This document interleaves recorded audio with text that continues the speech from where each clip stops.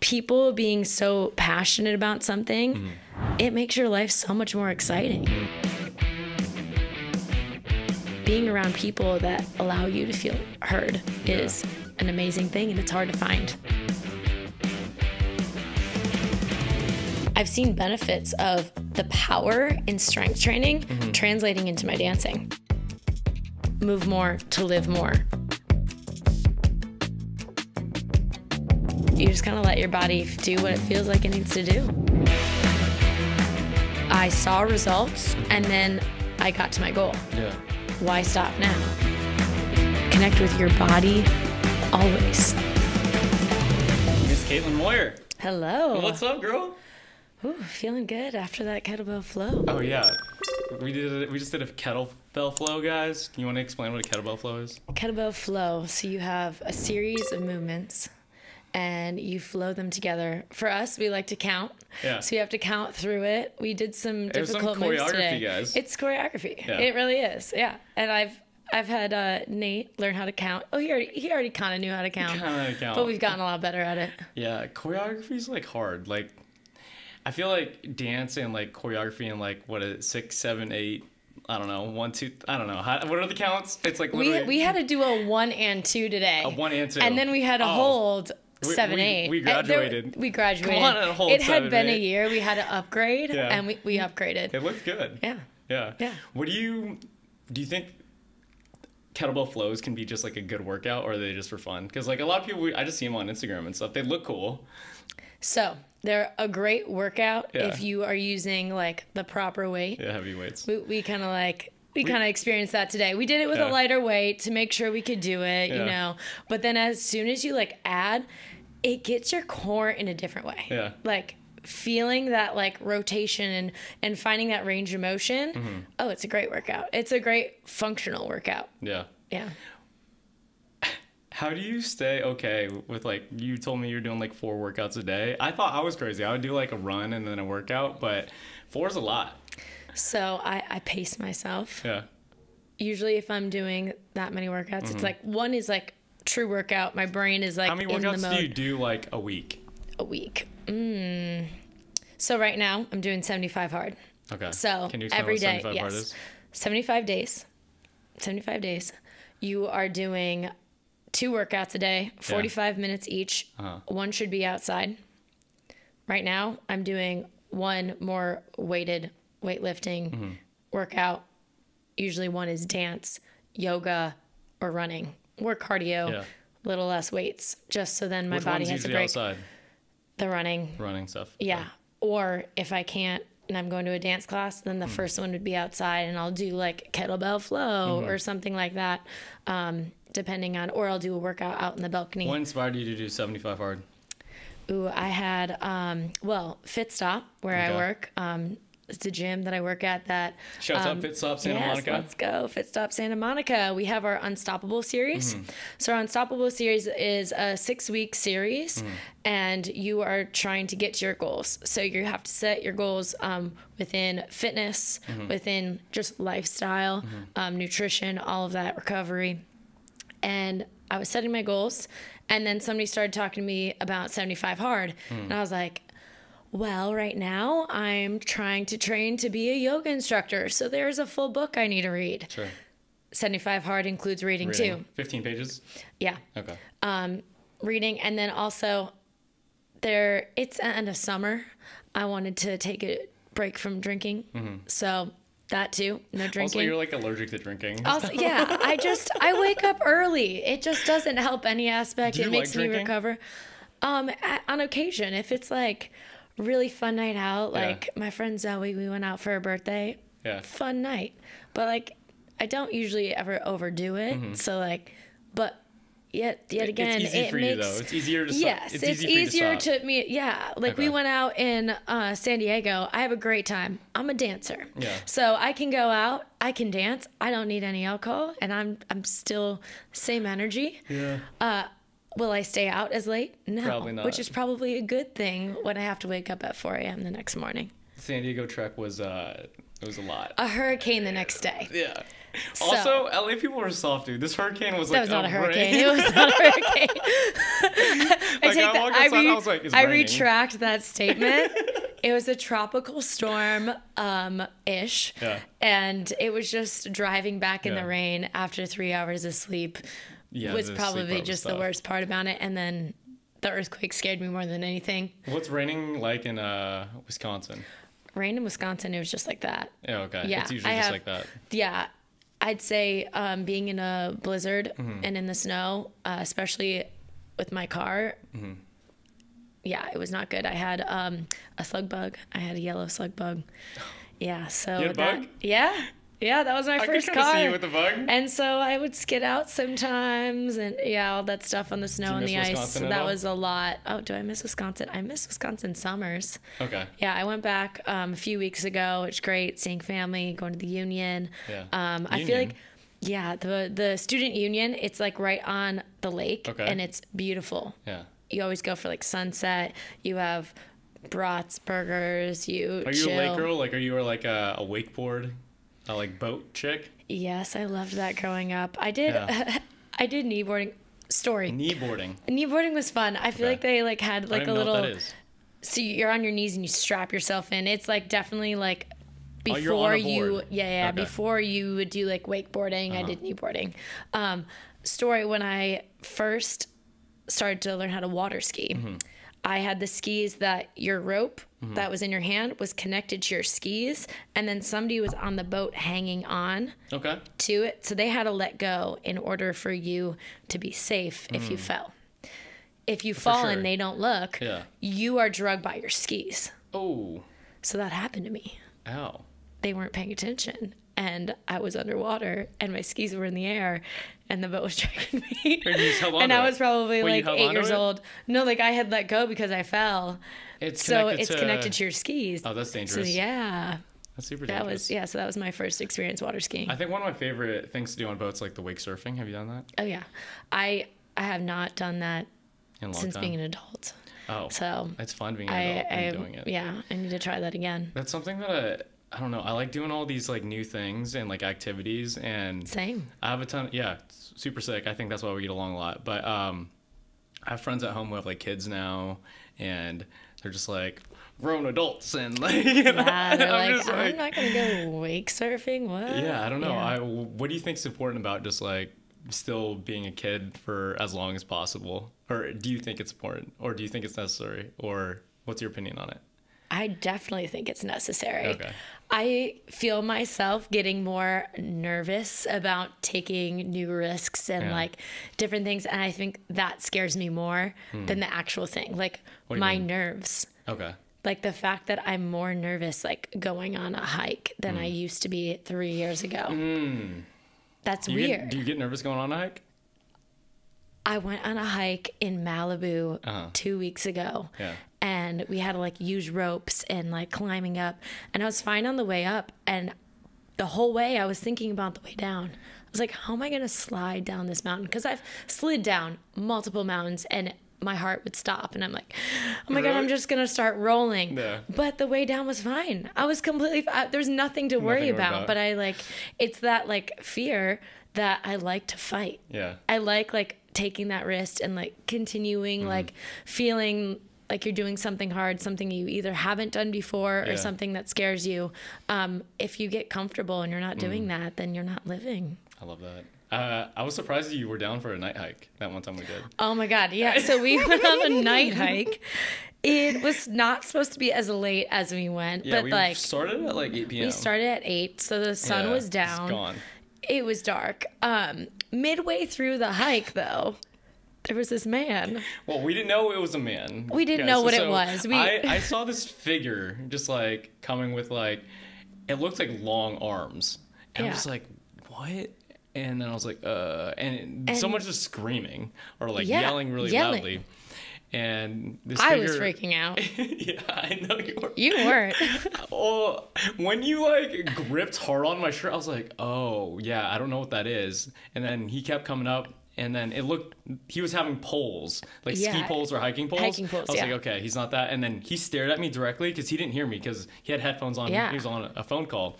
We looked at each other and we just like paused and they're like, and then we kept going. Yeah. Well, we couldn't tell. Like, I was thinking the worst. I am a true crime fan, and I know how many true crime stories that there are that people just like disappear. And I was like, this man is gonna kill us right now. I don't know what these things are he has in his hands. I don't know what he's screaming. I don't know if he's saying right now. And then I realized he was on the phone, and my heart went back to beating again because it had stopped. Would you be down to do like a long one, like one of the ones I just did? Yeah, if I gave people my location, so they could track where I was. I think me and Ava are gonna do another one in a couple weeks. Okay, you just need to give me a long warning beforehand. Like I said, I get more nervous about these things now. Yeah, but I'm willing to do them. Yeah. Like I said yes to the last one, but I feel like we need a little bigger troop than just me and you, and we probably tell people where we are before we go. Water too. Probably water would be good. Yeah. Yes, yeah. I was just telling Caitlyn earlier today that I went on this like 10-mile last week or a few days ago. And one, I was on shrooms, and then two, there was a ton of coyotes. Like I can't believe well, you knew that I was scared. I was telling him the whole way when we were on our night. I was like, that was poop. Like that was. Would you think that was a dog, or what do you think that was? The one that I was worried about on ours, since it was a small trail. Yeah. There was bats. There was a lot of bats. Oh yeah. And I was in front, and so like I just saw them fly out. I didn't say anything because I was just like, "There's a lot of bats here." You were like mentioning it as we were on our way back. You're like, "Did you see all those?" I'm like, "No, thanks for letting me know now." Sick. Oh, what's the hardest part of 75 Hard? Because you make it sound like super easy, and I know a lot of people. Actually, most people I know who started it never finished. Yeah, the workout part is the easiest part for me. The not drinking, I mean, I don't like go out that often. Yeah. I'd say like the sweets because I like chocolate. Yeah. So like I found other ways. I was telling you, like I have a whole concoction. Give them the secret. Give them the secret. So you have your either collagen powder or your protein powder. Okay. Can you explain what collagen powder is? Like, is it just like collagen in powder form? Yeah, there's like other things in it. Like, so there's like, mine has protein in it still. So I'm still getting the protein benefits. It has other vitamins. But mainly it helps your nails, skin, hair, all that stuff. Yeah. Which like, I don't eat much meat. So I need extra.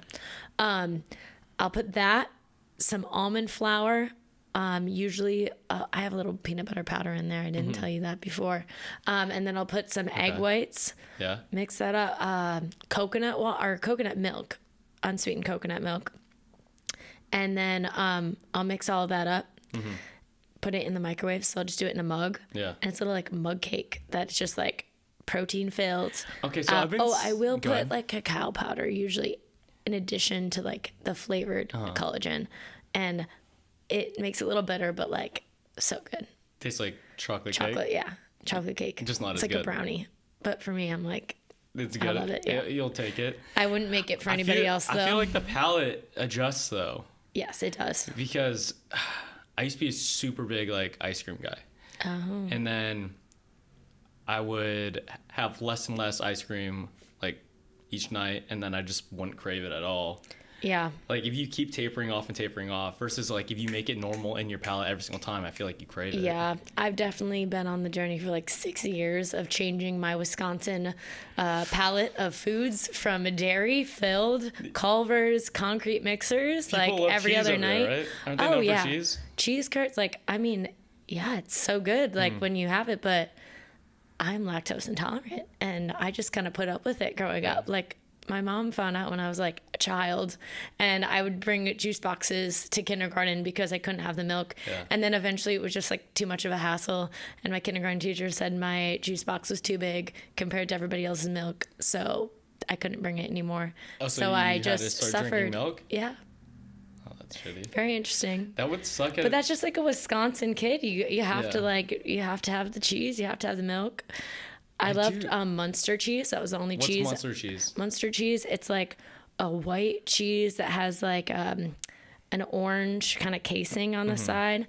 I called it monster cheese. I didn't really. Monster, not Munster? Yeah, okay. I thought it was monster cheese. Okay. And that was the only cheese I'd like just eating itself. Like, so I wasn't a huge cheese fan. Besides but cheese curds were great. What are cheese curds? I don't think I've had one before. So it's cheese curds. So there's two different versions of cheese curds. There's just cheese curds or like fried cheese curds. There's cheese curds that are just like curdled cheese. Okay. That's so fresh. You get it at curdled cheese. I mean, I don't know what curdled means. So there's like in little like curds. Like, have you ever had like a fried cheese curd or like seen a cheese curd? Wow. No.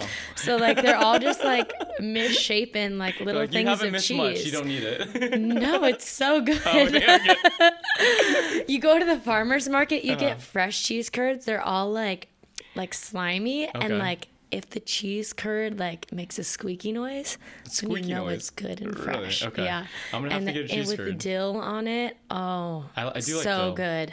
What's dill popular on? A lot of things, I guess. A lot of things, yeah. Yeah. What made you, I guess, like transition your diet besides like the lactose intolerant? Like, because it's kind of like completely different, not just no cheese. Yeah. I mean, living in California, you kind of switch things, but also when I was don't know about California, I feel like LA. LA, yes, that's very true. But also living in Japan and going to the grocery store and not being able to read anything that was like processed.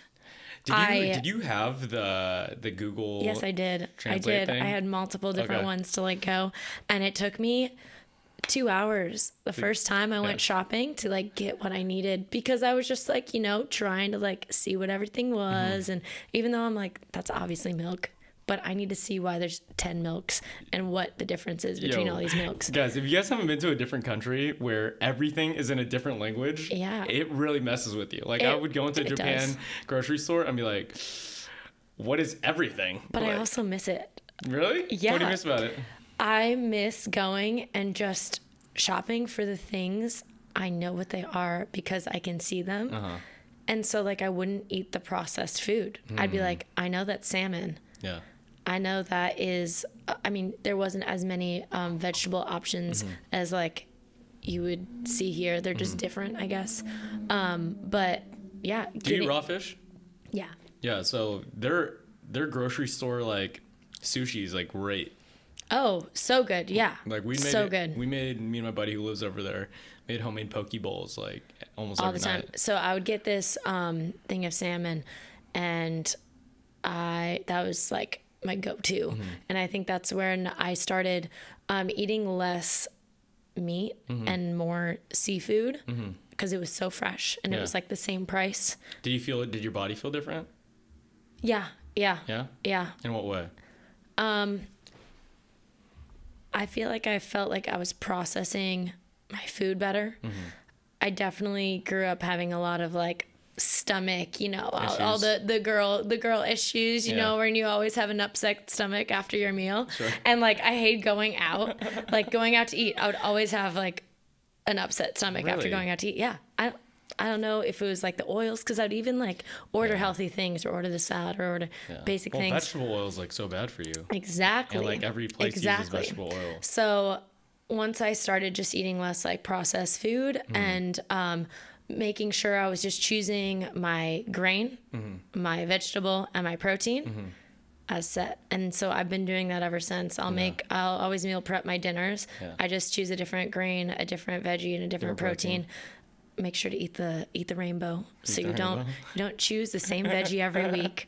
That's a big thing. I try to change up the vegetable I use every week. I usually just eat the same vegetables. Yeah, see, sometimes you got to change it up because you get different benefits. I know. I just like, I'm a routine guy. Yeah. What's your favorite vegetable? Ooh, I go to Brussels sprouts all the time. How do you make your Brussels sprouts? I literally put it in a pan, and I'll put it on a pan. The best way to have them is I'll just drizzle a little like olive oil or avocado oil on top.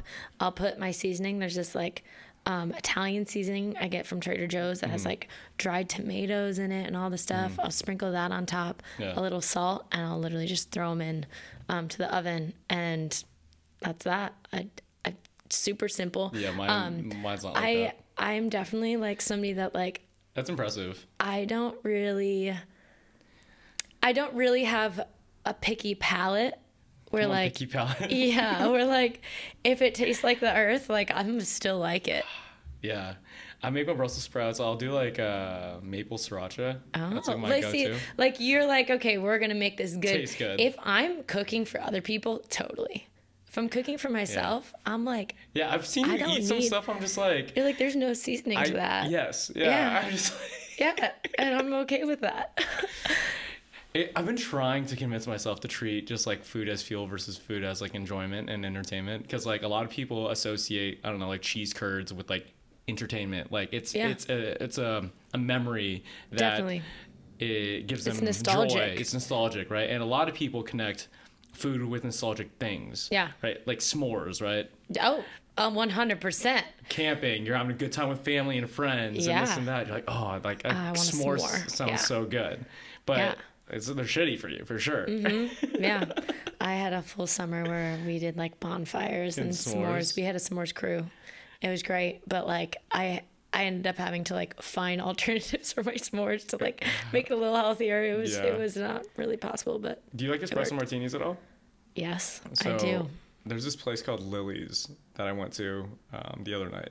And they have, so it's a regular espresso martini, but they top it with like this marshmallow foam type of deal. Okay. And it tastes like a s'more on top. And I was just like, whoa, like, game changer. I ordered like 3 of them and I was like, Yeah, I had to be careful with espresso martinis because the caffeine. Yeah, that, and then like also the dairy in them. If there's no dairy.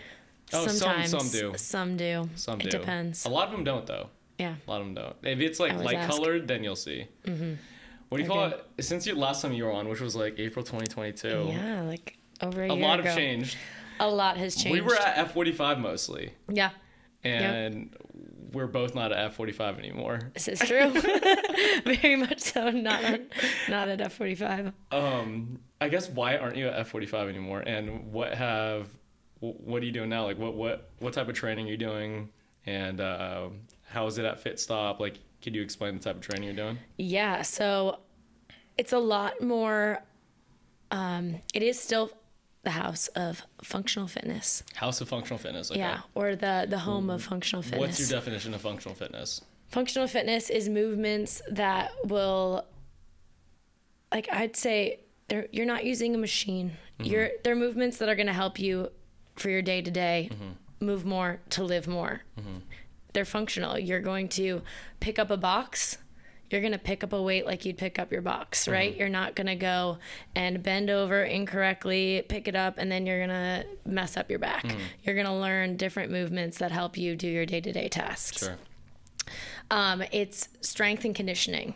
We're using barbells. We're lifting heavy. We're finding our 3-rep max, 5-rep max, all that stuff. Your strength gains in the last few years have been kind of crazy. I don't think I'm lifting so much more than I was before, and it feels great and it feels easy. Good? Yeah, body feels great.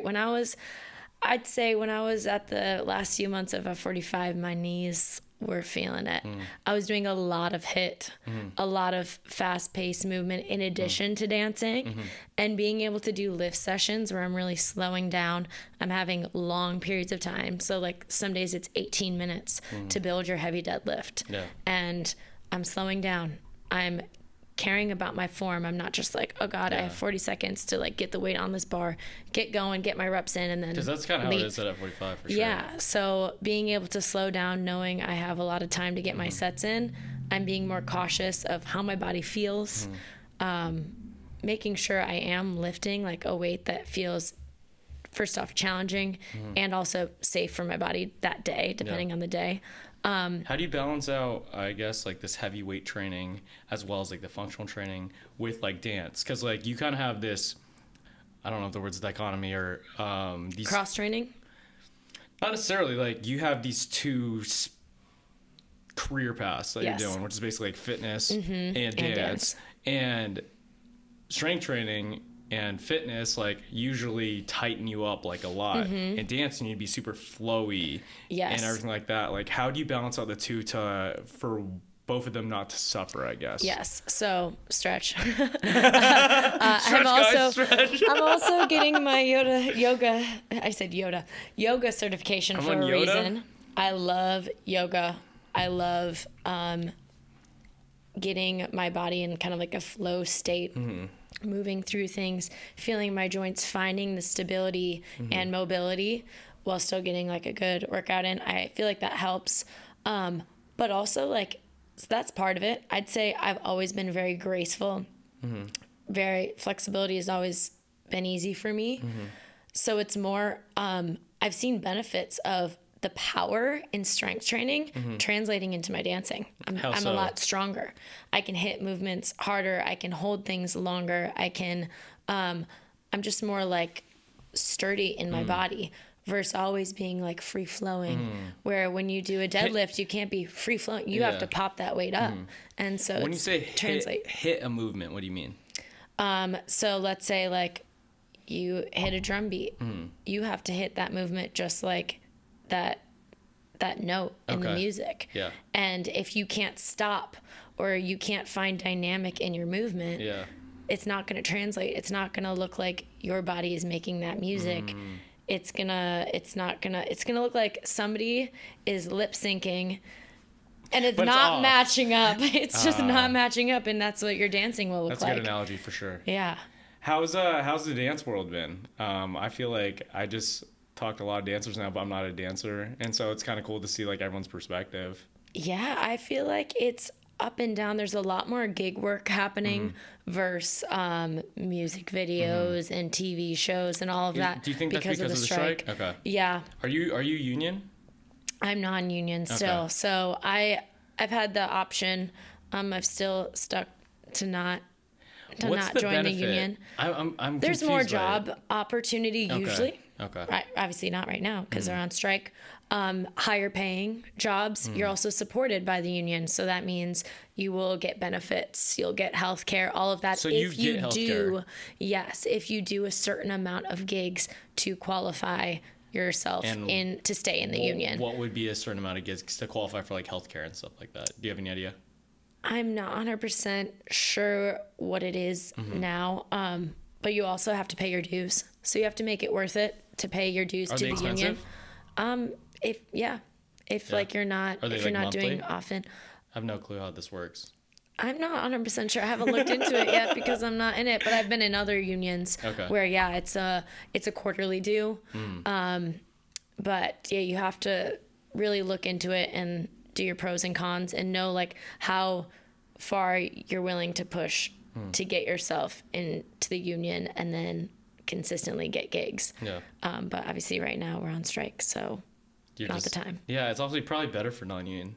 Yeah. Yeah. What's your favorite type of dance right now? Because does it change? Ooh, it does change sometimes. It depends on kind of what mood I'm in. I will always love a good contemporary session where I feel like I'm just like releasing my emotions. But taking like a fun, sexy, yes, like, I mean, it's like therapy. You just feel like, do you ever drop into I feel like I'm like comfortable in my own skin when I'm doing that. Do you ever drop into like a contemporary piece just like at home by yourself? Oh, I do it in like the middle of workouts sometimes. Like I literally did that this morning. The girl working out with me was like, what was that? And I'm like, the music is on and I'm going to dance. And it was 5 a.m. and I was just like rolling with it. If I'm just like listening to music, you know, you just kind of let your body do what it feels like it needs to do. Yeah. How was dancing for Lakers? Dancing for Lakers was so fun. It was definitely my whole life for like a year. Yeah. It was like a bucket list thing though, no? Oh, for sure. Okay. Yeah. There was like 4 years ago, I was at a basketball game. And so how it kind of all started, I grew up going to almost every single women's basketball game and men's basketball game with my grandpa. We sat like right behind the bench. No. The basketball game the basketball game. The Badger game. Wow. Badgers? The Badgers. So the Wisconsin Badgers. Okay. Are they still a team? Yeah. Really? It's college team. Oh, college team. Okay. Yeah, I was like, I don't know UW, University of Wisconsin. Okay, cool. Yeah. The Wisconsin Badgers. Diehard fan growing up. Okay. There was a point when I thought I was going to be like a women's basketball player. Like I was just like WNBA, like that's the goal. Because I was 5 years old and I was watching them play in college. And then you didn't grow. And then, yes, I did not grow. And I also then shifted my perspective over to the dancers when I'd go to the men's games. And I was like, oh, well, that looks fun. I could still be part of this like atmosphere. Yeah. And then I didn't go to college. I came straight out here to dance. Yeah. And so then eventually I was like back at a Badger game like 4 years later. And I was like, okay, I feel like I could do that for the Lakers. Like that'd be fun. What age did you come out here again? 18? 18. Okay. Yeah. Yeah, 18. And so like a week before the audition, I was like, I'm doing this. My roommate already had all of her stuff from auditioning for the Rams. And I was like, can I borrow your outfit? Because I didn't have anything. Yeah, I didn't have anything ready to go. And it was like a week out. And I was like, we're doing this. We're going to audition.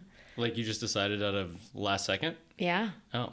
Yeah, because they don't post it until like right before like that the audition's happening. So it wasn't on my mind. What was the audition like? The audition, we started off with like a little over 300 girls. Oh, shit. It's that many? Yep. Mm-hmm. Are they all dancers? All dancers. Okay. Some people to different calibers. Some people have danced in college. Some people are professional dancers. Some people just graduated high school. Yeah. It's all different, kind of all different spectrums. We come in, we do a technique across the floor. So it's a little combo. You do some turns, you do some kicks, you do some leaps.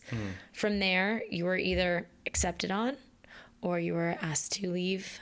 And they would do more cuts? Like, yeah, so that's just the very first cut to kind of like dwindle it down to people that can keep the technique standard. They can keep up. They can keep up. Yes, exactly. And then from there, we learned a jazz combo. We did a cut. We learned a hip hop combo. We did another cut. And then we did like the classic, like, so you think you can dance kind of style thing where you stand in the back of the room. One person goes up at a time. Was that nerve-wracking? Yeah, it was nerve-wracking for sure. But growing up, I was set up for success. With auditioning because at every dance convention I would go to, you would do an audition, and a lot of times you would do that. You would go and you'd have to improv by yourself, doing solos, all that stuff. Like gets you a little bit more in front of the crowd. And then also I feel like something that's helped me is being the center of attention in a fitness room, having to like speak in front of people and be confident in who I am. And also like at the beginning, when I was doing fitness, I definitely didn't show my own personality. I was like, I need to be perfect. I need to like be everybody's like guide and not show my personality. And I've definitely like loosened up to that and realized that like it's a lot more relatable if you're just who you are. But so that's helped. Teaching a class is like kind of intimidating, you know? Yeah. And especially in the beginning. Do you ever think about this when you're teaching at all? Like as coaches, as fitness instructors, as personal trainers, you're responsible for these people's bodies. 100%. And they're like trusting that if their form is wrong, you're going to correct them or this and that. And like I've had people a couple times at F45 that hurt themselves. And I'm just like, it's hard to keep track of everybody, you know? Definitely. And you have to be like on. You have to. So that's one thing. I don't think everybody realizes how to become a good coach for group fitness. It's different than personal training. You can't just be a personal trainer and then jump into group fitness and be like, I know exactly what I'm doing. No, it's very different. One thing I've done to like improve my own. Can you explain the differences real quick? Yeah. So personal training, you just have your one client right there, so you can correct them. You can take as much time as possible to start with the basic movement and then build and slowly teach them correct form to get them to the end result. Start without weight, get them into that mobility, then eventually add weight, then get them to build their strength. You have that process. In a group fitness class, everybody's given the same movements. And somebody might think they're Superman that day and just grabs the biggest weight and they don't even know what the movement is. So you, as an instructor for a group fitness class, have to have your eyes everywhere and realize each person's at a different level and help them in a nice way figure out where they're at that day and how they can push themselves that day in a safe and efficient way. So you're being everybody's personal trainer while also keeping that energy hyped up without overdoing that. Because sometimes you can be a cheerleader and you can overdo it, and then everybody gets excited, and then that's when somebody gets hurt. So I have taken so many group fitness classes, and one thing I do as I take group fitness is I observe the instructor. And I've learned from the best. Some of my great friends are some of the best instructors in LA. And so taking their classes all the time is truly where I've learned the most. I'm always a student. I'm always a sponge trying to figure out, oh, I really liked their warm up. How can I incorporate that into mine? I really liked how they gave that person that cue. I really like how they complimented that person, then helped them out, and then gave them another compliment, and then checked in on them 5 minutes later to make sure they were doing it right. There's little variations things. are endless. Yeah. It's crazy because like every time that I think I was like, oh, I know a good amount, and then I'll take a class and be like, wow, that was sick. Like I'm gonna use that. For sure. Because at the end of the day, you're just a combination of all the classes and all the trainings that you've done. Exactly. You know? And then being able to be personal, like with people, a lot of the times. I think that's the biggest thing. A lot of the times people love to share like everything. And sometimes if you aren't able to like break that barrier and be like, I'm here for you. I'm here to be your trainer. They aren't comfortable telling you things. And all of a sudden you find out that they had shoulder surgery like last year. And you're like, what? But you have to make them feel comfortable to share this information because you don't know how sensitive it is to talk about it. For sure, like for injury, if it's something like that was traumatic, it might be hard for them to say like, hey, I threw out my back like a year ago and I'm scared to do deadlifts. But you want them to be able to be very upfront. So being approachable is huge as a group fitness trainer, because if they're already nervous coming into class and then they have to tell you that they've been injured, you need to make a way for them to feel safe in your space, but also give them the opportunity to tell you. So going up to people and being personal and being their personal trainer in that class is so important. So that's why I currently love where I'm at, because it gives me the time to make those connections, to help people out. I don't feel rushed, and I feel like I can truly help people build where you are right now, at FitStop. Yeah. Come on, Aussie brands. Ooh, all the Aussie brands. Yes. It's crazy how like Australia's literally coming back. Shout out to LSKD. Let's go LSKD. We haven't even made it to LSKD yet. Yeah, let's stay at the Lakers for a little bit. Yeah. How was like you were at LeBron's like record breaking night? Oh my God, I almost cried. And I'm like that's big. It was amazing. You were like on the court. Yeah. And like you were there, and that's the like moment. That's a big part of basketball history right there. Yeah. Like a huge part. And I think what a lot of people don't understand that like weren't there in the moment. They see it on TV, and some people are like, oh, you stopped an entire game for this. Well, being there in person, it felt like you needed to. Like seeing an entire stadium come together and celebrate something and be in the moment together and just be so happy and excited, feeling that energy. You don't feel that with other humans that often. And for everybody to just feel that joy and come together, like if you don't even know the person next to you and you're like screaming, like looking at them, you're like, oh my God, that just happened. It's just an awesome moment that itself should be celebrated and like be given the time and space. And then also like, it was an awesome thing, like breaking records like that. You don't know if it's ever going to happen again. It's so cool. It was an amazing night. I'll remember it forever. Like grabbing the girl's hand next to me and I'm like, oh my God, that just happened.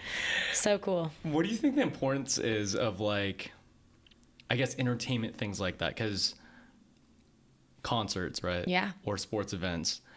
It's just a ton of people watching grown, fit ass men like throw a ball in a hoop or baseball or a concert. This one person who has a really good voice just like belt out in front of like a whole crowd. But like there's something about that experience that makes people want to do it over and over and over and over again and keep going and going and like sell out these stadiums. Like, why do you think it's so attractive? I think finding something you're passionate about and exploring it to the point where like you know everything about it, which is a lot of the Lakers fans, they know everything. They're so passionate about it. And being able to come and experience it in person And then you get the hype of the Laker girls, and you get the hype of the whole crowd, the lighting, the players. You know, I think basketball players are like actors half the time. It's just like there's so much drama that's happening on that court. It's amazing. It's very entertaining, especially being in person. Like there's times they fell. I mean, they're a lot bigger than me, so it takes a lot more effort. But like, guy falls, 3 guys help pick him up. Like, it's a whole ordeal.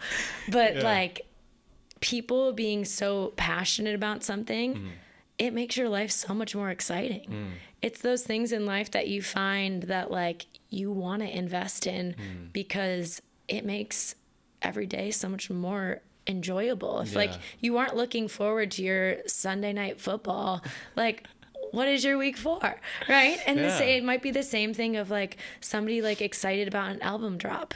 It's always just something that's like building hype in your life that like brings you joy, makes you smile, gives you like more endorphins. Yeah.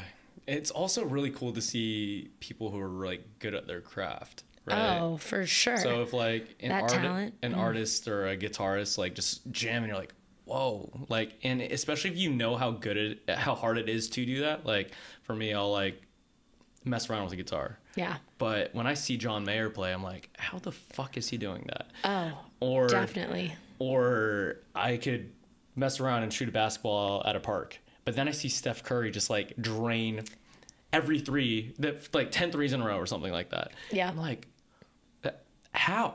It's amazing. It's inspiring in such a way where like somebody doing something to the best of their ability will inspire you in a different way to do your own craft in the best of your ability. That's where, for me, being connected to different people and bringing community, that's what it does. Yeah. That's why I'm such a big community person, because I'm like, the more people that I can connect with that inspire me, the more I can inspire them, and the more we can create more together. Cool things. And move forward. Yeah. And it's the same thing with like, you meet a teammate that is really good at something you suck at, and you get to watch them every day work on that skill and get better, and you're like, oh, that's how they do that. Now you're inspired to maybe get better in that way, and maybe you're better at something else that they suck at. Yeah. They watch you. Now you're both better. Yeah. How did speaking of the kettlebell flips today. Exactly. That's a good example. Very good example. I'm like, maybe we'll show the bloopers of me trying to learn. That plate was just, I was just throwing it, but eventually it came around back to my hands. You're right. So Kate, I was teaching Kate how to flip a kettlebell forward, and we practiced with just like rubber plates. And the automatic thing, so I said, I was like, yeah, that was close. Like, for sure, that was a good job. And in my head, I'm just like, I always say that. I don't know if it's a great thing to say for everybody, but I feel like it just encourages people that it's close enough that they'll eventually get it. Which it's one of those things where everybody says you're a great teacher, and you are, because it's like, you didn't just go, well, that sucked. Yeah. And I'm like, no, I don't want to try again. It was like, that was great. I'm like, it wasn't, but like, I want to do it again now because you said it was great. That is one thing. I'm going to try again. I think that's like when you said learn from other coaches and stuff. Yeah. I've been in a spot where someone told me like, oh, that's not great. And then I don't want to try again. Yeah. Like subconsciously that could be like why I do that. Yeah. You know? Yeah. It's definitely like you learn how you like to get a correction. And if negativity isn't growing, I don't think negativity is usually ever good in a space, like, because I don't work well. If somebody's negative towards me, I don't want to, like, I don't bring out more positivity usually. Sure. It's just kind of like how I work, but it's exactly that. If you are positive and then you tell them how they can improve, and then you're bringing a little bit more positivity, then somebody wants to try harder and grow. You do have to have the like correction, and if there is like a space where there's growth, you have to tell them about where they need growth. 100%. You can't avoid that. Yeah. But doing it in a sense of like, you have hope. You have hope that they're going to be better. There's some optimism. Yeah. How did you start your fitness journey, I guess? Because you came out here for dance purely, right? Yeah. I knew I was going to be a personal trainer once I turned 18. Okay. How did you know? Like, what do you mean? I had taken a strength and conditioning class, or like functional fitness class in junior year in high school. And I started lifting and loved it. I had also done classes at my dance studio, fitness classes. So I started teaching my own fitness classes at the dance studio. They were a lot more like HIIT, like Zumba kind of style. And then once I had started doing strength conditioning, I was like, oh, I love this. Like, I want to learn more about this. I'm seeing the changes in my body.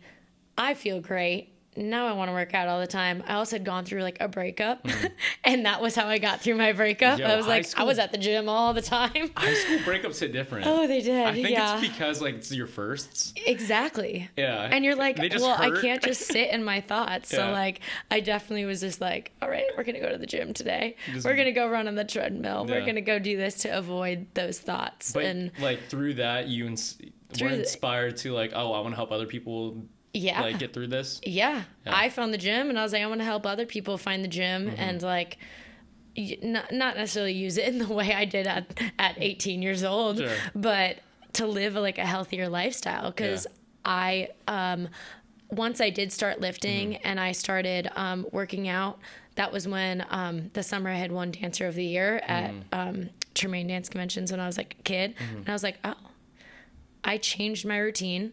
I stuck with something. I saw results and then I got to my goal. Yeah. Why stop now? And being able to like pursue something like that and then see the results, I was like, okay, like I want other people to know like there's other paths than like what you're taught initially, like especially dancers, like we're not really taught to like strength train. We're taught more like do some yoga, do some Pilates, that will help you.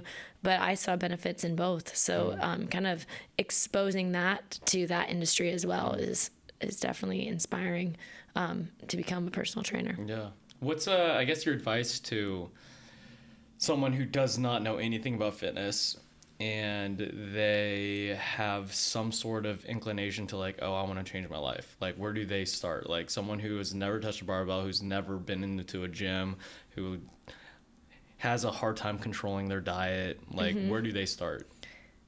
You start small. Small. Okay. Yeah. So first things first, what do you enjoy doing? Moving your body. Let's say it's just going on a hike. Yeah. Okay. Go on a 10-minute hike. Start small. Like, do a mile. Do that once, get the benefits of it, like feel like how you felt after it. Maybe you feel like crap, but maybe the next day you're like, oh, I have a little bit more energy.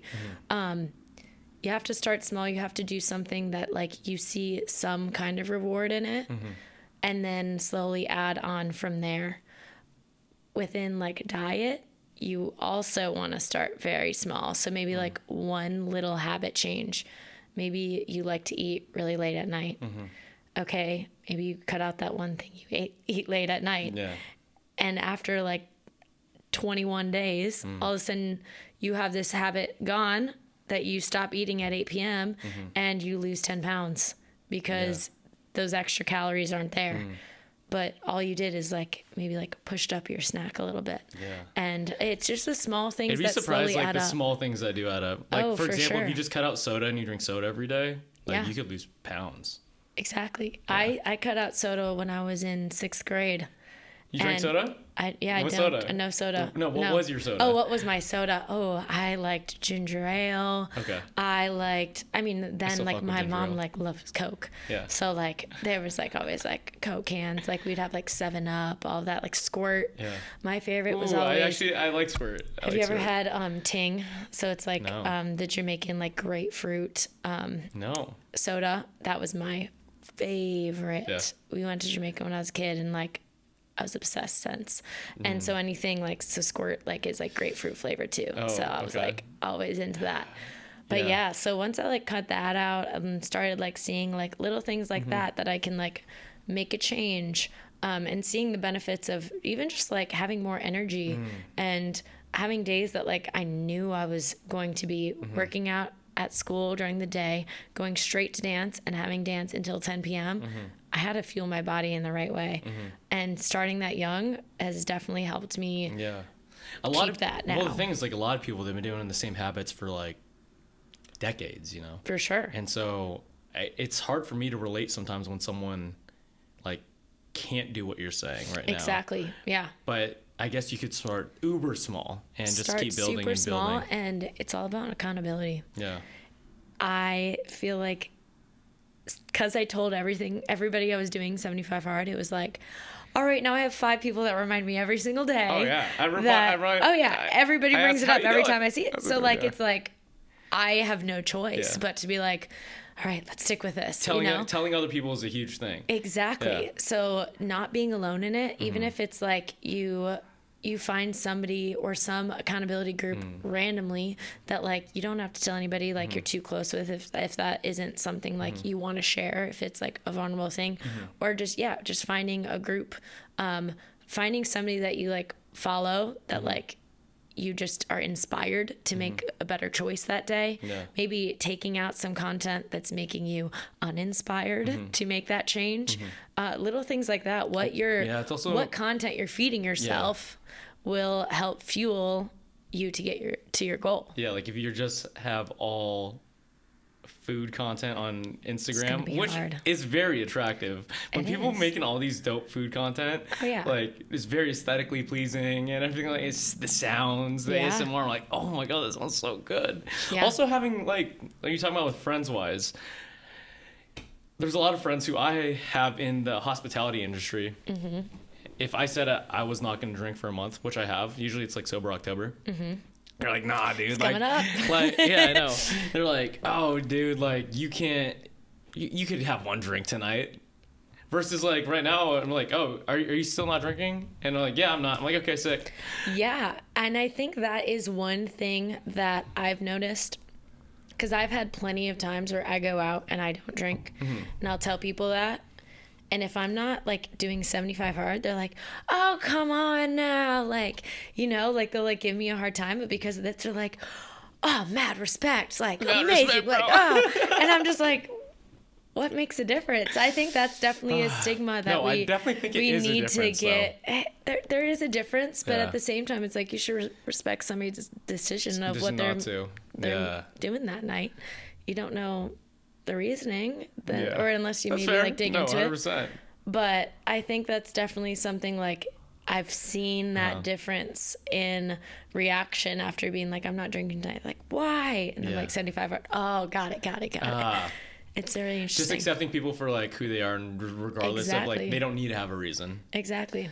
Yeah, I heard this quote like a while back, and just it was something along the lines of your reasoning, because a lot of people will ask why, and me wanting to do the thing is a reason enough. Yeah. You know. Yeah. So like, especially if you're like a stubborn person. It's like, oh, why are you working out? Why are you going? The amount of people who are like, why the fuck are you running at night in the mountains, dude? Yeah. I want to.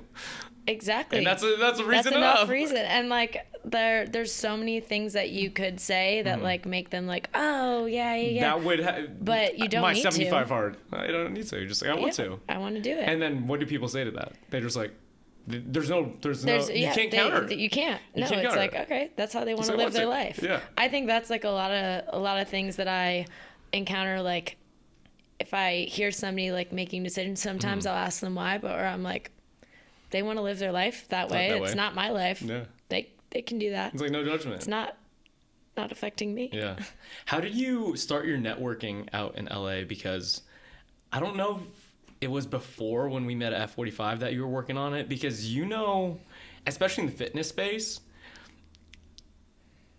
an ungodly amount of people. Yeah. I think so.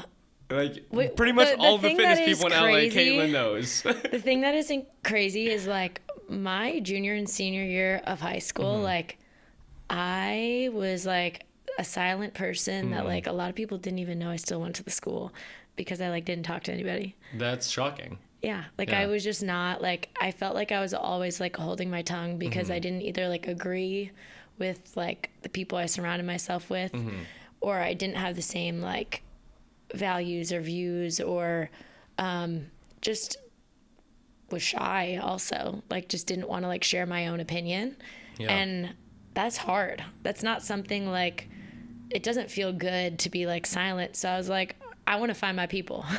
I want to find people that I can relate to, I can talk to, that I feel like are bringing value to my life and I can bring value to their life. So I started going to any and every fitness event that I found on Instagram, on Fit Girl Club LA, on all these different like Facebook groups. And so I started. And you were searching for them? Were you searching for them? Yeah, I was searching. Okay. So I started just like searching for different community events I could go to, especially as like a broke artist in LA at 18 years old. Yeah. You're trying to find all the free things to go to that are like fun, meet friends. And there's a lot of them. Get a free workout. Oh, there's so many. And it's not just in fitness. It's like so in anything. Oh, I would go to free coffee tastings on Fridays. Yeah. And it was at this like coffee shop that was strictly for educating people on different like brews of coffee. On like there's like that wheel, you know, like that is like for wine tasting. They had one for coffee tasting. That's sick. So my brother and I would go to Silver Lake and like do free coffee tasting, free coffee that day, something to do for the day. Do you think that's real? What? Like the palate tastings and everything like that? They all tasted different. Yeah, I get that. Like, but there's some reason, like, especially with wine, I was like, why is this one so goddamn expensive versus this one? And I was like, also with coffee too. Like, especially Japan had a lot of crazy different coffees, and they said, oh yeah, this one has like a little bit of anise and like with hazel and this and that. I'm like, how? Like, yeah, it's all very interesting. I have like a high respect for people that are really good at sourcing their coffee from a good place, because I know a lot of it is not good, or like the people that are actually farming that coffee are not getting enough money. So we learned all about that stuff too, so at these things. But so I started going to like a bunch of like free fitness events that I would find, and then slowly from there you make a network of people that you meet at those events that are now inviting you to the next event that you didn't find. So you're going to the next one, going to the next. Were you still quiet going to these initial events? Yeah. I don't. So how did you break out of that shell? Oh, I feel like that wasn't even until like more recently. So I had met Jameson. Shouts out Jameson. Woo, let's go Jameson. That was when he worked with Roan. I had gone to those events, and he would say that I was definitely like the quiet one at those events. But then I slowly started realizing how much I loved when I'd get to those events and like I'd see people and like I'd be like, oh my God, I know you. Oh, I've seen you before. I saw you at that event. And it just made me feel like at home. Seeing familiar faces in LA, in such a big city, and like making a big city feel small. So then as more and more people started like joining our community, I started being the one that would welcome them and be like, welcome in. Like you're part of the family now. Like I want you to feel just as at home and feel like this community is for you as much as I felt it was when I first joined in. So doing that started making me feel like I was just like more confident and like feeling like a part of something. And when you feel a part of something, it gives you the power of having a voice and feeling heard, and being around people that allow you to feel heard is an amazing thing, and it's hard to find. I didn't know like these events existed until like I think the one that hit home of like what they can do was honestly the Helix one. And it was one of the first times that I was like, oh, these people are listening, and they genuinely care. In a big Hollywood world that like we live in, a lot of people are like me, right? And I was like, oh, you want me to continue talking right now? Like, you're interested in what I have to say? And I was like, oh, this is dope. And they genuinely like care, because they're like, I want to learn from you, and you can learn from me, and let's make this connection, and let's see where it goes. I'm super grateful for you, because of that, I work at Helix, and that's done tremendous things for me. And I did the podcast with Jameson the next day. Yes, that was like you never know what's going to happen. You don't. From one experience. I've been connected. I've been to an event that I met a person at an event. This is like when it was for Melon. Okay. My favorite hats. Go check them out. Yeah. A girl that was teaching the class I had never met before, but she was from Minnesota. Okay. She knew somebody else that was then looking for instructors to go on her app. Mm-hmm. We're all from the Midwest. She connected me. And then all of a sudden Just now from I've that worked. One event. Yes. Yeah. I've worked with Kelly with LuxFit on like 4 or 5 different projects now. And I didn't even make that direct connection with her at that event. It was through a third party, and now I have a whole new fitness fam that I love working with. And so you never know what is going to happen, what doors are going to open. But the great thing is it's not about you. It's about everybody moving forward together, and everybody is benefiting from these connections being made. And also that's where I met all my friends.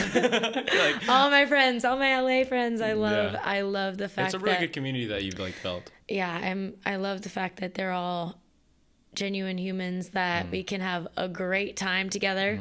We also all can work out together. If I wanted to get a workout in, I'll literally just hit somebody up and we're like, let's do this. Yeah. And it's another like accountability group almost, like sticking on track with your goals. And Do you think what's more important in your opinion, skill set or like the networking bit? Like people say it's like who you know, right?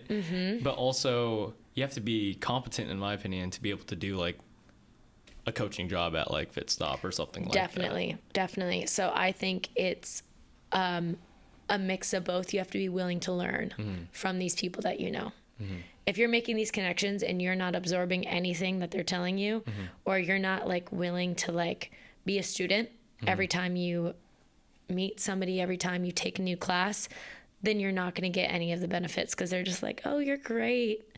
It's great meeting you. But like, I don't see you really like connecting with me and like listening to me. It's that same thing like listening. If you're a sponge and you absorb it all and they see you taking the things that they told you and applying them to yourself, it's like, oh, I know you're a good student. I know you're smart. I know you're good at what you do because you take correction well and because you evolve to your environment. If you can't do that, if you can't evolve to your environment, you're not going to be good in any job environment. Sure. You kind of have to do that in any space you are, to a certain point. Yeah. But having that skill is similar to networking.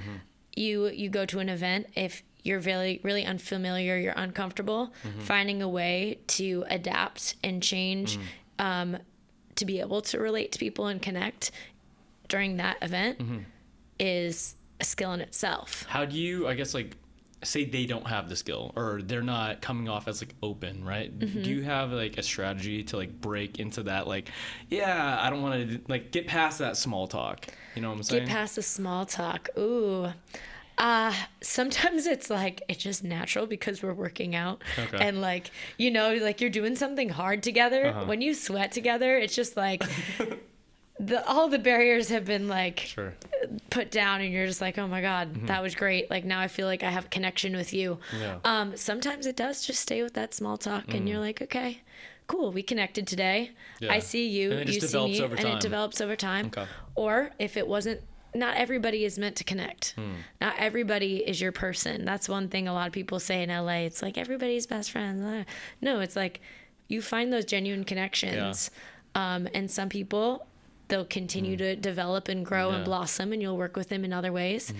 And some people, it will just stay like cordial. You connect here and there. You might do an event here and there, but you're not best friends. So letting everything kind of develop in its own way, and valuing every relationship you have as something, whether it's a good friend or whether it's just an acquaintance, knowing that it is a relationship. And if you want it to grow, you need to nurture it.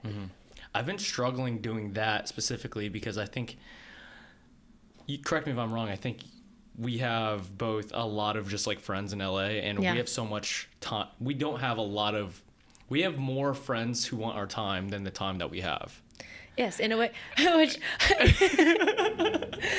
Does that make sense? yes, but at the same time, I'm like, So like I feel bad like a lot of the time when someone's like, "You want to work out?" I'm like, "I got 2 workouts already planned today. I can't work out with you. I'm so sorry."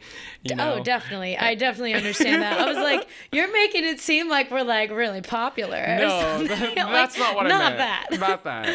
We have a lot of friends that like, we're, like, are busy. inspired by us and want our energy. We are good at giving energy to other people. We are givers in that sense. I didn't mean it like that. Yes, I'm no, sorry. I know that's why You're like, what's Nate saying right now? I'm just trying to like say it in the right way. We're very egotistical people. We are very like joking. giving of our time and our energy, and we are good teachers for that reason. Yeah. But you can't give too much because you need to replenish yourself, and also you need to be able to have the energy to give them if you want to meet up with them. Yeah. And if you're gonna like be drained, it's not worth it for them or you. So that's definitely something that's a networking skill. Knowing I have to see each relationship that I have as a seed that I need to slowly grow.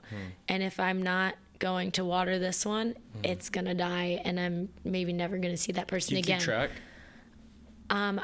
I do. Or is it just mental notes? Sometimes I'll literally like go through, I won't even like look at stories, but I'll kind of just like, oh, I haven't talked to that person in a while. Like I'd love to like go on do a workout with them, but I only do that when I feel like I am recharged. If I'm not recharged and I feel drained, like that, it's not worth it for either of us, because I can't give them any nurturing if I can't give it to myself. So it's definitely a balancing act, but I view that as like part of my day-to-day is like, all right, just like who can I like keep up with today? Who can I work out with? Who can I because it recharges me to see other people, connect with other people, and get re-inspired. Yeah, that's a big thing. Get inspired by somebody. You don't know what conversation you're gonna have. Like we have conversations all the time. I'll be doing a set. We'll be working out at the gym. I'll be doing a set, and Nate's like, "What are you thinking about right now?" And I will literally be like brainstorming my next genius idea, and he's like, "What?" And I was like, "Whatever you just said, like inspired me, and like I'm on this after this." And he's like, "What?" And I'm just like, yeah, I don't know what it was, but like that's cool. I'm yeah, glad that you worked never out. know who or what somebody's gonna say that's gonna like spark your next idea. I think you just put that into like what I naturally do into words, because my process for keeping up with people is you'll see a story and be like, I haven't thought that. For me, if I see someone that I'm like, oh, I like keeping promises, right? So if I make promises, keep promises. You're like, very good at that. I think that's like one thing that I just want to be known for. You've said that before, and I now like try to put that into my own practice, because I'm like, this is true. So I have a list of people, right? Yeah. And I promised a couple guys like, hey, I'm gonna go golfing with you. It's 3 months ago, but he's still on my list. I'm like, it's bugging me deep down that I haven't golfed with him yet. So I'm just like, fuck, like, let me figure this out. Yeah. Or like, I told Kate 2 weeks ago that we should go on a hike. And granted, I probably shouldn't have said it, but I still said it. So we should do I it. need to figure out how to get a hike in. Like, I don't know why that's like in my brain to just, if I say it, it's a very valuable trait that a lot of people are flaky in LA because of the new shiny thing that's around the corner, the next opportunity that is going to come. So then they like halfway commit and then they're like, oh, sorry, I have something better to do. And you don't want to be that person because people see it right away. And if you do it to somebody, the next time they want to work with you, and let's say they have a big opportunity that like both of you will grow together, or even like just doing something fun, they might just like, no, they're too busy for me, I'm not going to ask them again. When really like you may genuinely really love to be around this person, and you find like so much joy like hanging out, but you ditched them twice and now they're never going to want to hang out again. I think it's just like a human psychology thing. I don't know the reasoning behind it. What is your characteristics of a good friend? I've been really thinking about and asking people like, what what do you think a good friend has, like, characteristic wise? Like, what makes someone a good friend? I'd say this is hard because this is something I've been working on. Okay. Because growing up, I didn't really have, like, I had a few, like, best friends, but they were very distant because I didn't go to the same school or I didn't do the same activities with them. So growing, like, genuine friendships, I've been learning what traits that I didn't have that I would want to have. So being there, somebody that's there for you when you need them, which is the hardest thing, giving up something that you want so then you can help go support this person. I've had friends that literally dropped everything when I didn't have a car, went and took me to dealerships, helped me shop for a car, helped me, like, vent on, like, what happened when I was in a car accident, and then, like, help me pick out my new car and like go through those so many options. Accidents the last 2 years. Oh, I know. It's another story. Another story. But they literally just dropped everything. That's awesome. And I think about it all the time. So I'm cool. like, they were there for me when I needed them, and I need to do that for people, because that's when you know it's real. Yeah. So loyalty and being there when it's hard, when it's not something that's benefiting you, but it's benefiting this other person so much that it makes you happy. And being able to listen. Yeah. I feel like a lot of the times we all talk, we all want to vent our own thing, but when it comes time when you need to listen and, like, hear their side of things and just let them talk, that's sometimes harder than you think it's going to be. And just, like, being an ear to listen to what they have to say and not giving your own opinion is very important. I like that. Do you know who Simon Sinek is? I don't think so. He wrote the book, like, Why and Leaders Eat Last. He has this rule for a good friend. If you're a good friend in his circle, he was like, you don't cry alone. Like, if you need to cry, you just call him and you're like, hey, I need to cry. Yeah. And you just listen and let him bawl. Because, like, I think dark thoughts happen when you cry alone. Yeah. You know? Oh, for sure. I've definitely, like, growing up, like, I didn't have that person. Yeah. Or, like, going through my very first breakup, I had nobody. Yeah. So I literally had to, like, I definitely, like, had those moments. And then I had to, like, go to my mom. Because I was like, my mom is my person. Like, I mean, I call her, like, twice a day. Still to this day. Come on. But, like, you need that person. And I think I figured out how important that is and how much I've relied on family for that. And, like, my family is very, very close. So, like, when I would have those moments, I'd call them. And I had a brother here. So, like, having family here. Shouts out Bryce. Shout out Bryce. He's been gone for the last 6 months. Yeah, he's on a cruise. So I've been here alone. And I think that's when I started realizing, I was like, I rely on just, like, being able to hit up my family members to do things. You guys hang out a lot. Oh, yeah. Like, I'd go on hikes all the time. So knowing, like, oh, I need to have people in my corner for, like, when I go through hard times, but also being there for people when they go through hard times, because you want them there for you just as much as they want you there for them. 100%. That's cool. Let's talk about LSKD. Yes. Shout out LSKD. I'm in the fit. In the fit. I'm wearing the shorts. Yes. You guys can't see it, guys, but honestly, it's some of my favorite shorts. Oh yeah. Yeah. I've bought a few things, and a lot of people, like, really fuck with their shit. Yeah. I mean, I love their stuff. It's all I wear. Yeah. All I wear. How do you, I guess, like, get your maven position? Can you explain what a maven is? Yes. So a maven is kind of like the person, the ambassador that's kind of like at the forefront of, here it's LA, helping be that person that, like, is spreading the word of the brand, spreading awareness, but, like, really being, like, committed and, like, a team leader. So I'm the maven for LA. So I do all their community events. I have been bringing together amazing people to connect and do fun things together. And with that, we follow the values of LSKD, which one of them is community. Becoming 1% better every day. That is our new mission. Before it was chase the vibe. Now it's 1% better. And as a maven, live and breathe all the values of LSKD. And that's, I think, why I really, really resonate with the brand.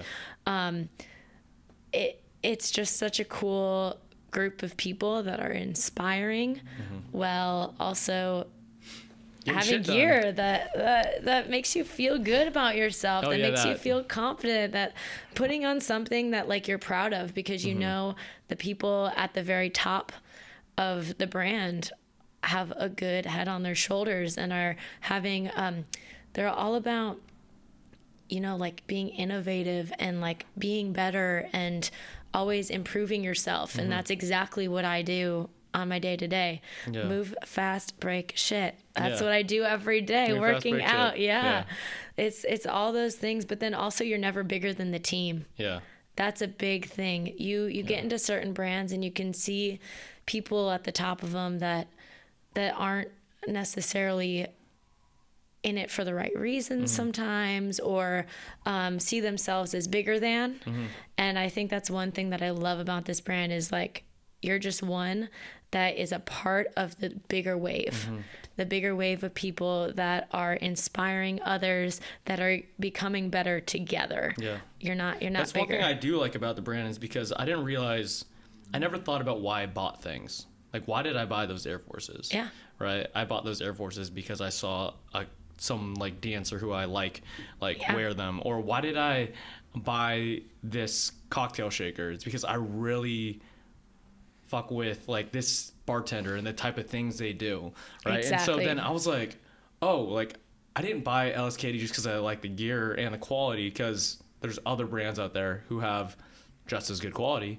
But I like the mission. I was like, and move fast, break shit. Like the meaning behind it when Jameson was explaining it, or just the fact of 1% better every day. Like I've said, like get better today in almost every single workout thing that I've done since I was 16. I was like, oh, that resonates. Exactly. You know?